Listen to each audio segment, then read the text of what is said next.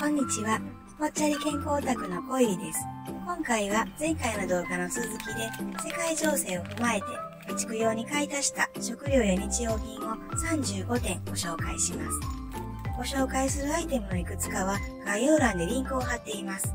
この動画を見て自分の備蓄と比較したり、この人こんなん備蓄してんねんなとか楽しんでもらえたら嬉しいです。前回のお風呂アイテムの備蓄用ボックスと同じ 3COINS の青いボックスなんですが、今回のはまだ収納できてない一時保管用の備蓄ボックスになります。食料品が多めで、災害に備えた日用品も増やしました。これはすごすぎて何回も動画で絶賛している GSE 濃縮液です。抗菌作用があり、天然の防腐剤にもなります。数年保管できるんで備蓄におすすめです。iHerbの口コミが本当にすごくてびっくりします。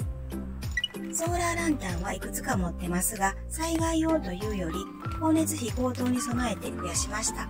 これは USB からも充電できるし、畳んだら懐中電灯にもなります。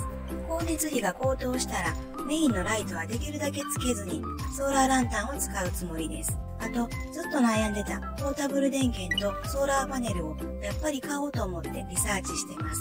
ドイツやイギリスはエネルギー不足で寒い冬に計画停電を想定しています。日本の場合は円安とエネルギー価格の高騰でダブルパンチ状態です。ポータブル電源は高いんで光熱費の節約にはなりませんが、エネルギー不足や地震、災害による停電対策になります。トウモロコシはアメリカの不作が原因で手に入りづらくなると前から言われてました。それに加えて熱波や干ばつ、洪水が世界で起こっているんで、来年の農作物って一体どうなるんだろうとちょっと心配です。これは安くてコンパクト、2年くらい持ちます。これも成城石井に行くとちょくちょく買います。200円しません。ひゆこ豆は意外と使いやすくて美味しいんで備蓄におすすめです。カレーやサラダおつまみにしたり、煮汁は美味しい出汁になります。これは水煮なんでそのまんま使えて柔らかくて美味しいです。トマト缶は2年前からセールの時に箱買いして備蓄しています。カルディでよく買いますが、無印のこのトマト缶が可愛くて少し買い足しました。世界の深刻な水不足でトマトが作れないと言われてます。ケチャップやトマト缶などトマトの加工品の価格高騰が今後1年くらい続く可能性があるというニュースも見ました。トマト缶はだいたい期限が2年くらいはあるんで、今のうちに備蓄しといたらどうかなと思います。Amazon で携帯浄水器を買いました。災害用はもちろんですが、備蓄しているペットボトルの水が期限切れになっても、これで飲もうと考えてます。携帯浄水器って1000円くらいから1万円超えるものまであって、結構悩んで買いました。小型でできるだけ菌や微生物を除去してくれるものという条件で探したけど、まだ使ってないんで、おすすめかどうかはわかりません。次は、鰹節の備蓄を2種類ご紹介します。だしの定番は粉末タイプ。たまに花鰹と昆布でだしを取ってますが、備蓄について調べていると、日本の伝統的な保存食であるカチカチの鰹節に興味が湧きました。長期保存できる鰹節は本枯節です。説明はこの通りで、栄養と旨味成分の塊なんで、家族の人数分くらいは備蓄したいなと考えてます。期限は2年くらいと記載がありましたが、本枯節に賞味期限はないという話も聞いたことがあります。これはエイジレスも入っているし、私は自己責任で2年以上は保管するつもりです。長期保存できる鰹節は本枯節だということを知らずに、思ったより安いなぁと買っちゃったのが、この新さつま節です。でもすごく美味しそうだし、出汁も取れるし、削ってそのままジャーキーのように食べれるようです。期限は1年くらいです。本枯節はカッチカチです。新さつま節も硬いけど、少しだけ弾力を感じます。包丁でも裂けるみたいで、これで出汁を取った後はそのまま具として食べれます。エイジレスは入ってないですが、脱気されてるんで安心です。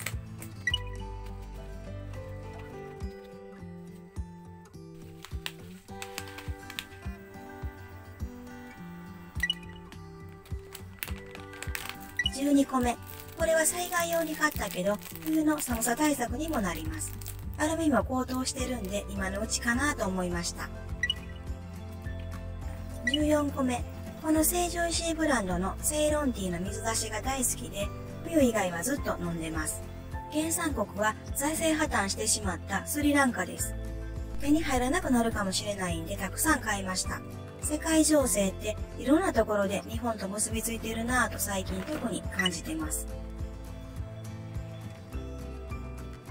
これは災害用です。非常用トイレを100回分くらいは備蓄したくて楽天のセールで買いました。思ったより小さいんでトイレに置けるサイズです。ありがたいです。これ以外にもペット用シートや黒いビニール袋もトイレ用に備蓄してます。次は2つ目の一時保管ボックスをご紹介します。この野菜ブイヨンは本当に美味しくて買えなくなったら嫌なんでフードセーバーを使ったりしていくつか備蓄してます。中華だしは初購入です。これ以外にも大沢の食品はよくチェックしてます。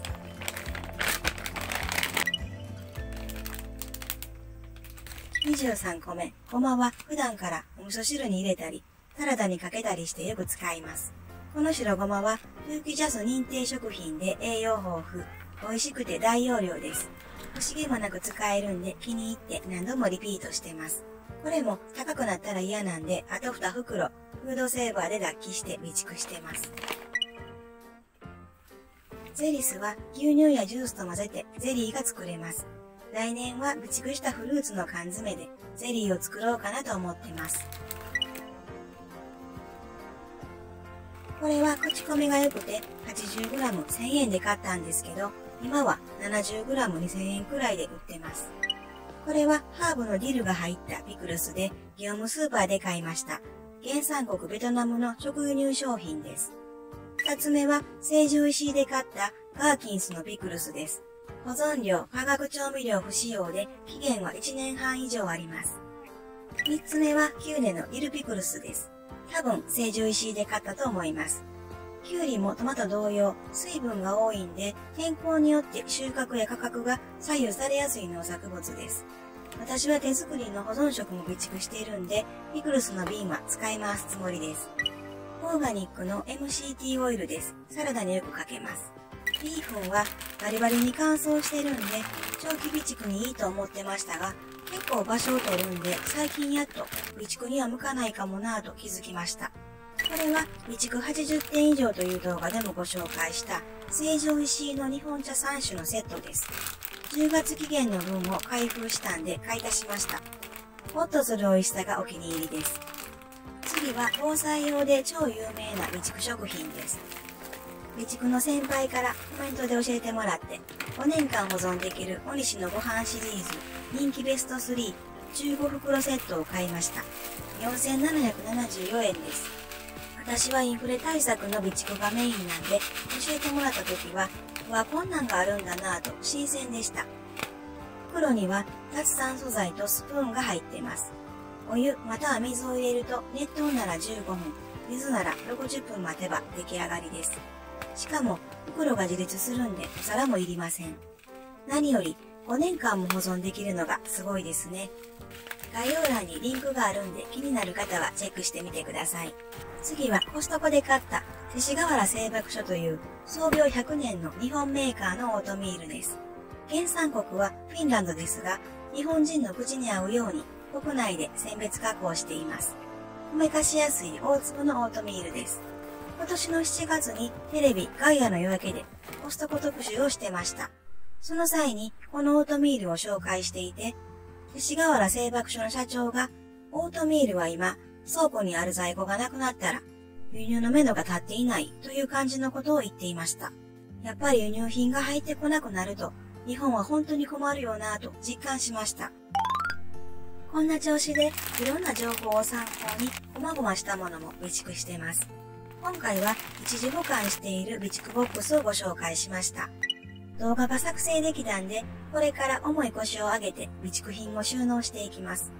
めんどくさがりなんでちょっと大変ですね。今回はここまで。最後までご視聴いただき、本当にありがとうございます。よかったらチャンネル登録、グッドボタンいただけると嬉しいです。コメントもお待ちしてます。それでは次回の動画でお会いしましょう。